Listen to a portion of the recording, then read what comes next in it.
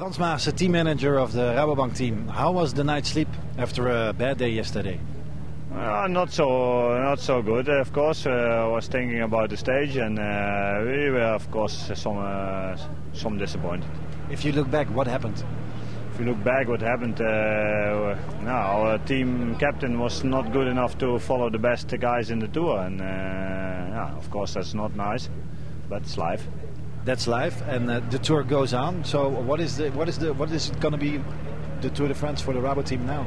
No, we changed the tactic, and we will go for another stage win. A new tactic, a new tour. In the stage to Lourdes, where miracles happen, Maarten Tjallingii was in the breakaway, and Bauke Mollema showed he is recovered from the illness earlier this week.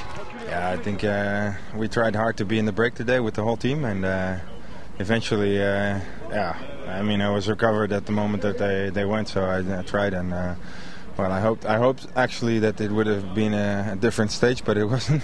So, well, yeah. Why were you hoping that?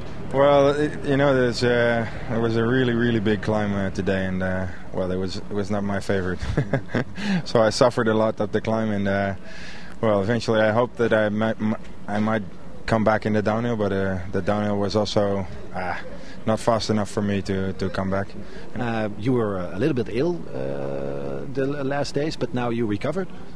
Yeah, I think so. I feel much better than the last days, and today I tried to do something, to show something, and yeah, it went quite well. I was 11, so yeah, at least I showed myself. What was it you wanted to show? Did you want to prove something for yourself, or maybe to get the morale up?